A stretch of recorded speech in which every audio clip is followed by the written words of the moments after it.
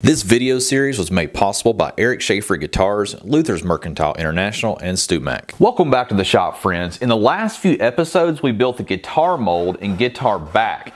Today, we are continuing progress on the acoustic guitar, and I'll show you how I completed the soundboard. That's the top part of the guitar sound box. I'm also going to show you my first major mistake, and a mistake that I'll likely have to live with. Let's get going. The soundboard is constructed from Sitka spruce book match boards. As with the guitar back, I use my jointing board to joint the edges before gluing them together. The spruce was much softer and easier to joint with my plane and was not nearly as prone to tear out as the Indian rosewood. This wood is really a joy to work with. This is my first time working with this material, and my understanding is Sitka spruce trees grow in Alaska and the western coast of Canada. They make excellent guitar tops.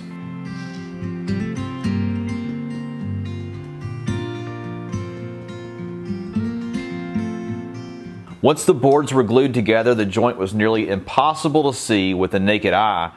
With my magnifiers, I was able to mark the center line and prepare the piece for bracing, constructing the rosette, and cutting the sound hole.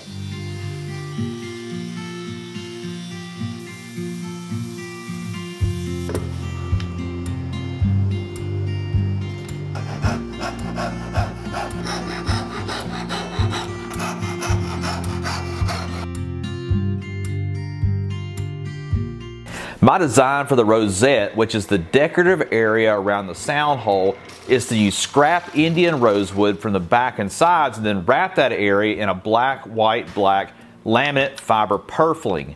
To cut out the Indian rosewood ring, I use Eric's rosette cutting jig. You can find those on his website if you would like to purchase one. I'll link that in the description. The jig has a center pin and a clamp to hold everything in position. The jig is designed to work with the Stumac circle cutting jig and the Dremel tool. I'm also using a tiny spiral downcut bit to minimize the risk for tear out. Once I had the rosette material prepared, I drilled a center hole in the position for my rosette. I drilled into the scrap piece of plywood behind the sound hole to hold the guide pin. I used the same Stumac jig to route out the channel for the inlaid rosette.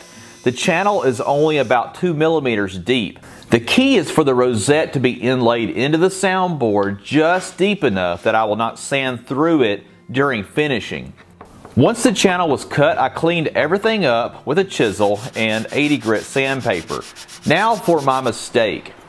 The rosette fit perfectly in the channel during my dry run off camera. The problem is, after I applied glue to the channel, it caused the spruce fibers to swell just enough to make the rosette very difficult, if not impossible, to press into place. In the video, you can see my struggle to get the rosette to seal properly. I did the best I could with the glue rapidly drying. I then sanded everything flush to the soundboard with my drum sander. The bad news is I sanded through the rosette in the left upper area at about 10 o'clock. Unfortunately, this is a result of the rosette not seating completely in the channel. I'll definitely learn from this mistake.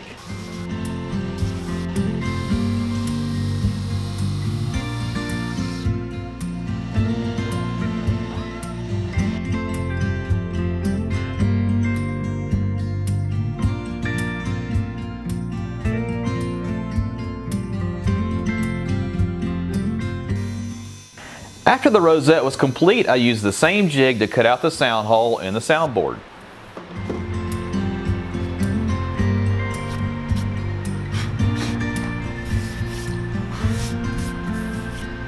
Now to the bracing. The braces are constructed from spruce. The main bracing structure is called the X brace. The X brace has a lap joint at the center of the soundboard. To cut that joint, I used my small back saw to cut the kerfs and various files to fine-tune the joint.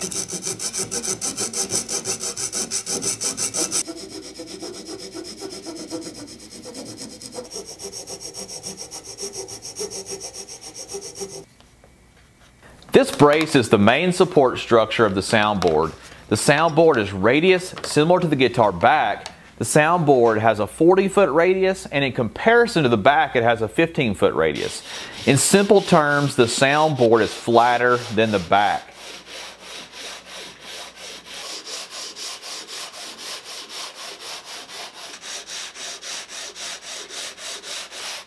The braces were radius using a piece of sandpaper adhered to the radius dish.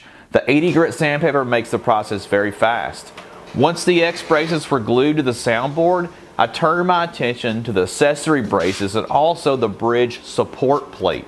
I used the Go Bar deck to glue all the pieces to the soundboard. The brace layout is beyond the scope of this short video. If you want to learn more, I highly recommend taking Eric's online build course. Link is in the description.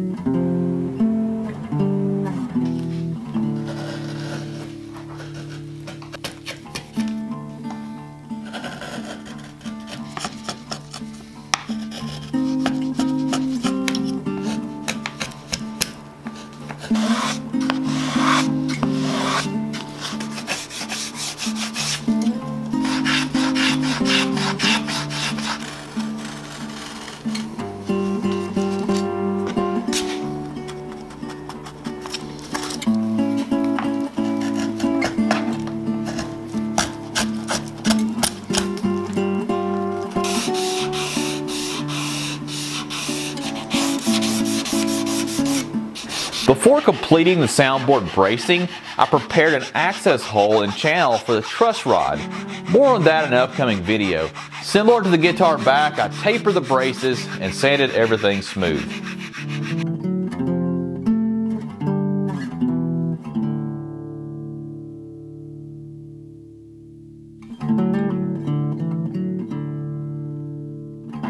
Next time, we're steam bending the guitar sides and gluing together the sound box.